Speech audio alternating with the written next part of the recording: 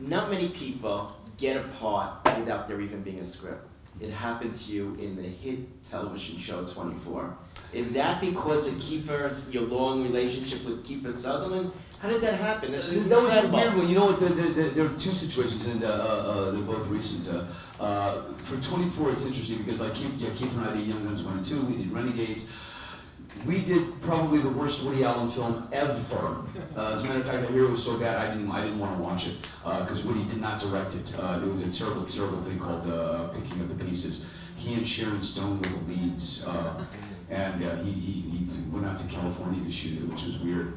I can't believe that I'm actually in California. I have to drive a car, and it's very weird. It's very strange for me to be, but it's lovely working with you. I mean, what are you? Are you Mexican or are you Indian? I'm not sure. Yeah.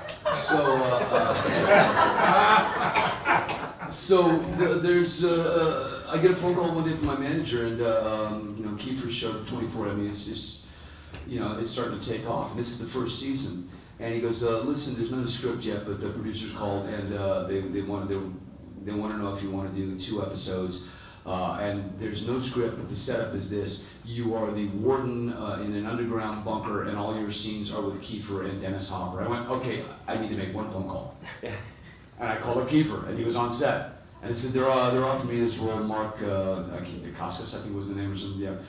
He goes, "Oh, they're offering you that?" I said, "Yeah, you cool with that?" "Yeah, come on." "Okay, fine." Call the manager. I'm in, you know. So, yeah, because it was just this leap of faith where I knew that it was going to be incredible. Plus, you know, not only working with my old buddy Kiefer, but working with Dennis Hopper, for God's sakes, you know.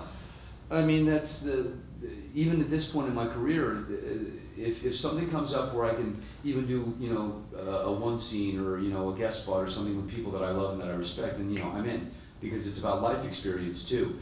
I was cast in the 33, the film about the Chilean miners is now available on DVD. Beautiful, beautiful film. I'm very proud of it. Antonio Banderas, Julia Binoche, Gabriel Byrne, Rodrigo Santoro, amazing cast.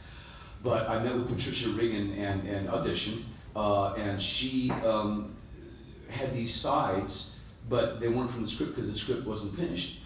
And literally, this never happens other than, you know, like the Young Guns thing, but I mean, literally finished the audition. She goes, "Okay, you have to be in the movie."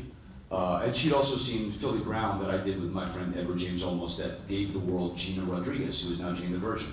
I play Gina's father in that, and it's a little film that was a huge Sundance hit. It's a hip-hop movie. It's a fantastic film, so if you get a chance to see that one, it's called Philly Brown with an F.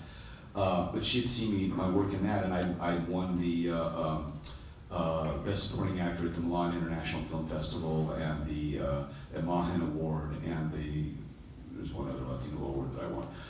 And so, you know, she just wanted to see what I could do with this Chilean stuff, and literally at the end said, "Okay, you're going to be in the movie." I said, "Great. Who am I playing?" She goes, "I don't know."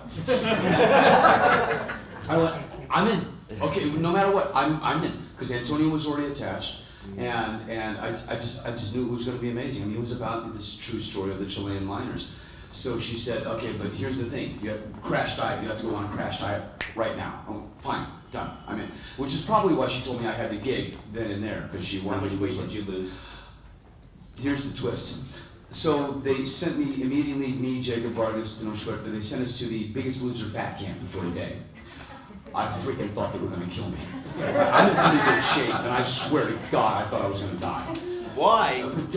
It was 8 hours of working out, and you know, like, you know, a lettuce leaf and a carrot. They like put us on 1,000. Well, they gave me 1,200 calories a day. I actually shaved it to 1,000. And 2 to 4 hours of constant cardio a day. And I lift weights, and so stop lifting weights. So I lose 15 pounds in 3 weeks. Then I get a phone call from Colombia, from Patricia Regan, the director. She goes, "One of our sets burned down. We're screwed. We have to change the schedule, put the weight back on." I kid you not. I put the weight back on. I said, "When are we going to lose the weight?" She goes, "We're going to lose it over the Christmas break." "Oh, thank you." Some of you have seen me on, you know, the cooking shows. No, fuck me. I love to cook. I love to eat.